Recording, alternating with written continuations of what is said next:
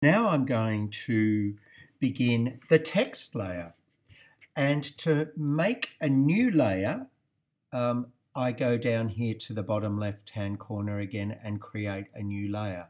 Double click on the name of that new layer and name it text, as it says in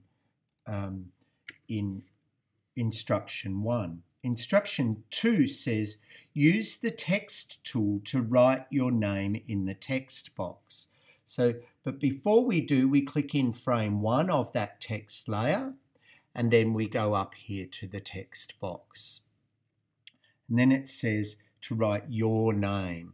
So I'm just going to click here and type my name.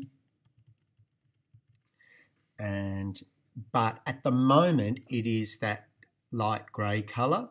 So here I'm going to change the colour of it, which allows me to see the position, size, character, paragraph, options, accessibility.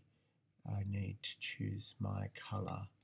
So if I just select it, then I should be able to get my colour here. Letter spacing, size, colour, there we are. So I'll just make it a nice dark blue.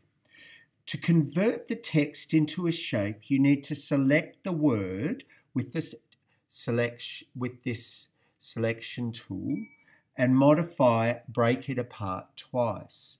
So I go to modify, break apart, and it breaks apart the whole word, my name, into the separate letters of my name.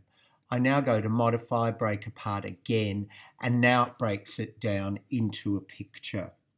You will know if you've been successful when the text looks all spotty, which it does. Number 4 says, click in frame 20 and insert timeline keyframe. So I click on frame 20 of the text layer, insert timeline keyframe. Then it says, click in frame 100 and insert a blank keyframe. So again, I click in frame 100 and then insert a blank keyframe. So insert timeline blank keyframe. Now my name should disappear, and it has. In frame 100, use the text tool to write is a star.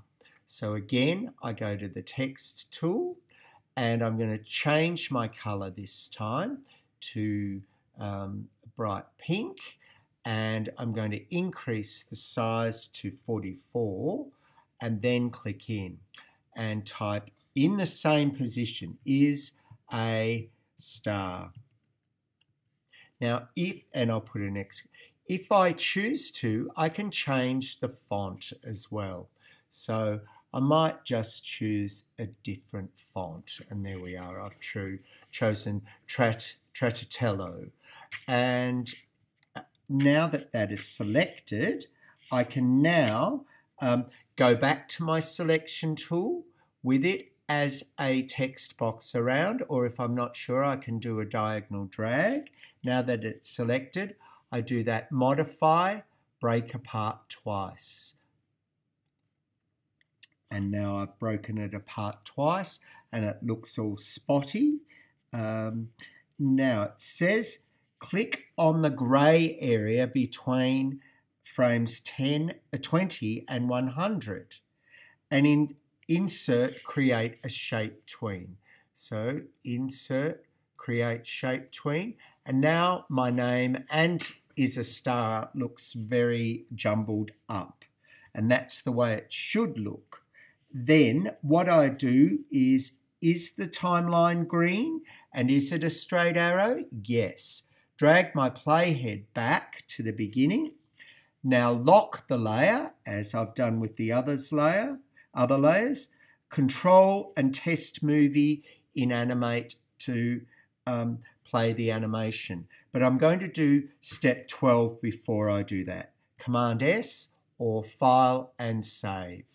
And now Control, Test Movie in Animate.